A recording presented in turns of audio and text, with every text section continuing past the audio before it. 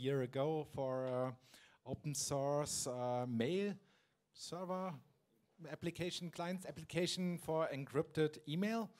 And after 1 year, they present the alpha beta stage. Beta stage, yeah, and it's a secure way to read, write, and organize piles and piles of email I read. So thank you and good luck.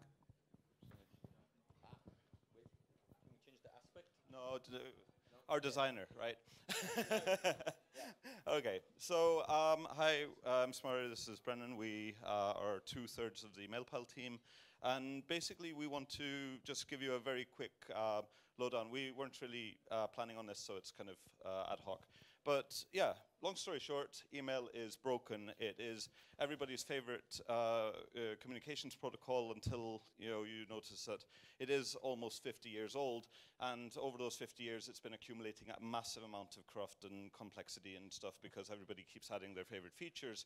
Some of them are terrible, other ones are great, but nowadays it's the fact that it's kind of a bit complicated means that that it's slowly being attacked by all sorts of centralized evil platforms that, despite being centralized and evil, are way easier to manage from a technical perspective for those who want to run them, and hey, more profitable, right? But despite all of the problems, there are currently about 2.5 billion email users. That's a very kind of that's a conservative estimate. It might be as many as 3 billion, and that's about more than double the amount of Facebook users. So it is, for better or worse, the most commonly used communications protocol, for messaging, and matters a lot for business and everything everybody does really. But the sad thing is, well, this is weird, is that pretty much all email nowadays goes through the 10 largest email providers. So this is just a graph that I worked out from my inbox that shows that at a certain time a couple of years ago, about 90% of my email, despite the fact that I have my own email server and all that, 90% of it was going through the top 10 big email servers and internet. It's been going down quite rapidly. This sharp decline here is actually last summer, so that's pretty good, right? But long story short, we decided that we need to kind of re-decentralize the entire question of email, and in order to do that, we want to re-expose local hosts. Start using the local computer as the email client rather than putting all everybody's email into big servers like Gmail has 600 million users now, roughly. So we want this the local computer to be a server, and we started working on this thing called Mailpile. And it is a hybrid app, which is a weird term that, yeah. But roughly what it means is that it is a HTTP server that runs on whichever device you want, and it exposes a HTML front end, but all of the actual processing and stuff happens in the back end. So we've got native installers, we've got native integration, like if you want to use silly operating systems that aren't free, then you can do so and it won't be horribly painful. So, the question comes to why. Do you want to take this? Sure.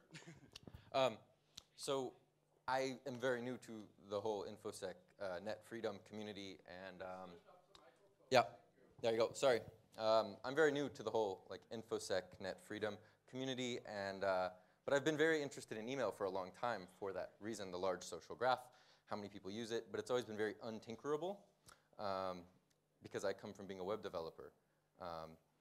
I build browser-based apps, that live on domain names. They have .coms and .orgs. And what the proposition that Mailpile had immediately to me was that it's going to be run locally. There's no .com necessarily. And it's kind of a strange idea. But the big reason for this, the gain, is that there's this really large talent pool, right? The amount of web versus native developers out there that we can draw from as an open source project is huge. These are stats just from GitHub last year, and the amount of people who write in those languages versus these other languages.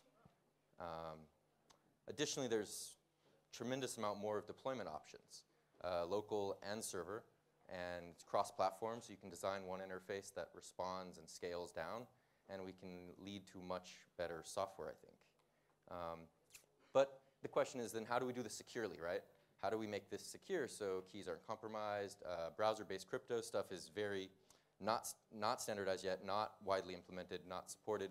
So we kind of came up with this idea. Do you want to? Yeah. So roughly on the back end, really all we're doing is just exposing PGP through GNU-PG, which, as many shortcomings as PGP has, it is, despite all that, the way that people encrypt email and sign email. But the big problem that has been, really troubling anybody who cares about email privacy for a long time has been that if you round to the closest million, nobody uses encrypted email practically on a day-to-day basis, right? So, the reason for this is that PGP is obnoxiously difficult to use for most people. And frankly, even the people who know how to use it fuck it up every now and then because it's just, it's a mess. It's a mess. And so we thought, okay, maybe we can make this simple by putting a nice HTML front end and yet using the good old binaries on the back end. So the private keys are handled by GNU-PG. We don't do anything like that. And we never let the front end developers touch any of the crypto stuff. This is as much for their safety as their benefit, right? So, and this also allows us to do all sorts of other things, because if we were doing this kind of browser crypto stuff, we'd be limited by all of the problems that come with being in a browser. But since we're doing this, and part of communicating when you're building an email client is that you're communicating with lots of servers all over the place. So one of the things we want to do, and we haven't quite gotten there because we're not fully in 1.0 yet, is we want to eventually tunnel all of the communications through Tor, at least the ones that have any possibility of exposing anything about the user itself. So maybe a user connecting to an IMAP server, if it's the IMAP server that they run, maybe that isn't necessarily needed to tunnel through Tor. But if people are using wacky plugins, like say we have this kind of Gravatar plugin that pulls in like little icon avatars, that's something that you absolutely want to put through Tor, because otherwise you're exposing your social graph. We don't want to do that. So, but by and large, this comes down to improving PGP's usability, because PGP is horrendously difficult to use. Brennon's metaphor is that it is a hydra, because all of the things need to work at the same time. You need to chop off all of the heads, and if you failed any one of them, it will cause you amounts of pain. So, I'll take back over here.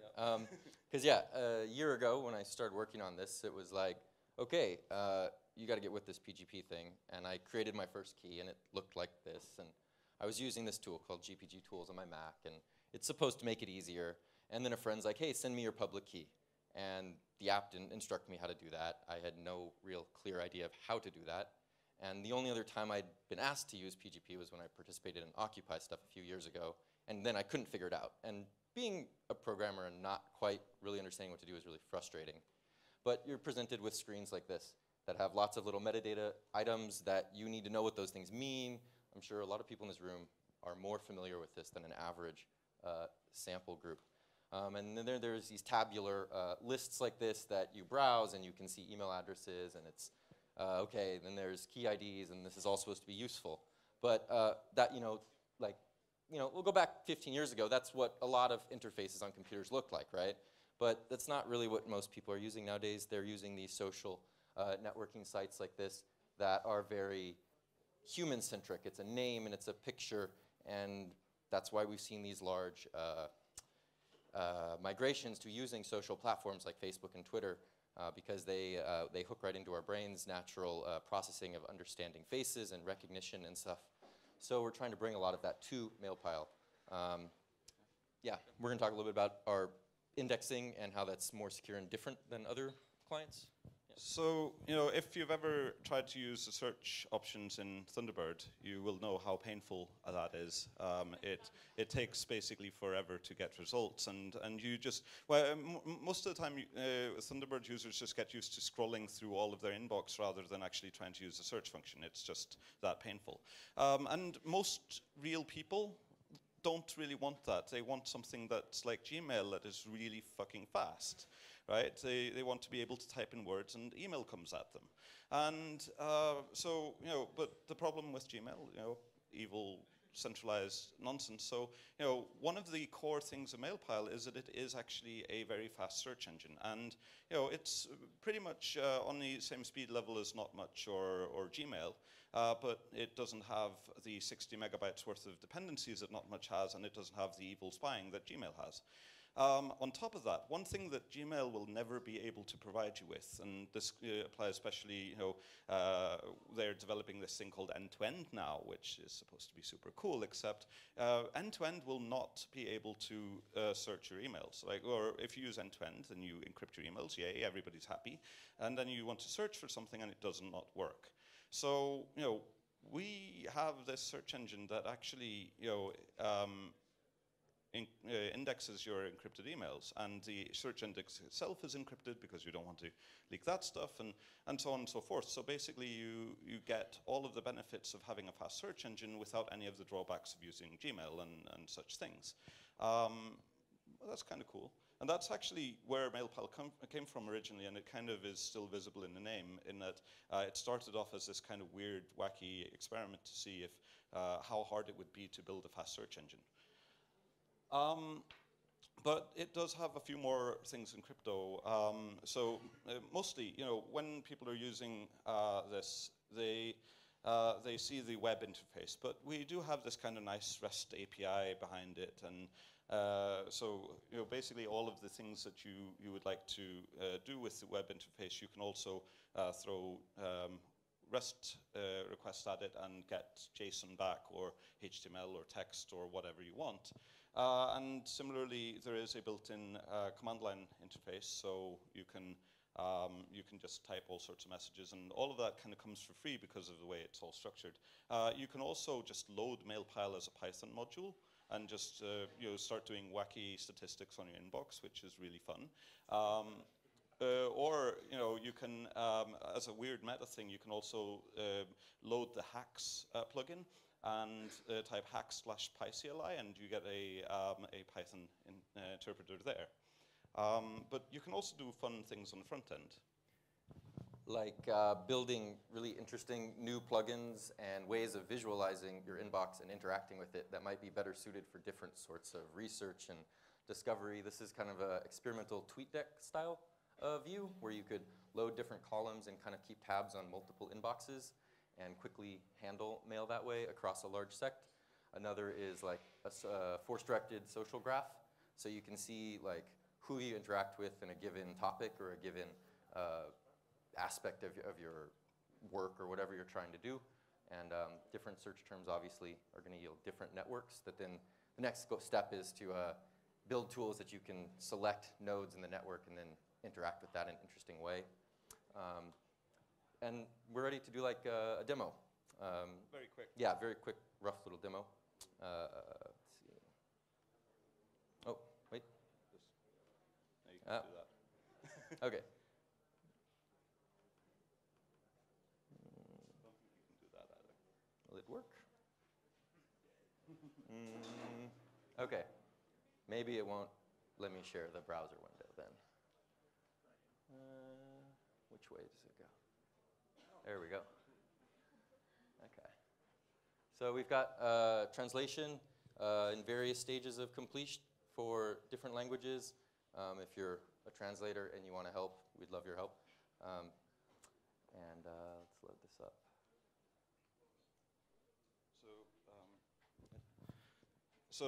This is the demo site where basically people can try it out. It's demo.mailpile.is, and a bunch of functionality is disabled because it's a demo site and we don't want people to actually be able to send email. But we've got, mostly this is a user interface demo. It's kind of nice. Icelandic bananas are green, yes. And you can do things like searching for encryption keys right from the app, and it kind of makes it super easy to use. That's not a very good message, though. This is beta. Yeah. But so getting new keys and searching for keys on key servers and things like that, another thing that should actually be tunneled through something like Tor. That's all easily done. Should we try compose? Sure. So another thing, if you've ever tried to use a PGP-enabled email client, one of the things that you will very quickly see is that it's very hard to know, like, you often have to choose whether to encrypt, but if you type in here the name of somebody whose key is available to Mailpile, then it becomes green. It just automatically encrypts because, yay, that's the way it should behave. And if you add somebody who you can't encrypt to, then it unlocks because you can't encrypt it. And here's the signing options, which I don't think that's, yeah, okay, that's available. So, and you can set different, you know, what options you want. So, yeah. We're still kind of working on how to best visualize communicating to people what is and isn't encrypted, but so far we kind of have orange or green for what is, whereas attachments will be also tucked inside. A lot of mail clients seem to get that wrong. You might send the message encrypted but not the attachment, and that's a kind of common flaw, and we really want to make that not happen. Yeah. So yeah, that's roughly it.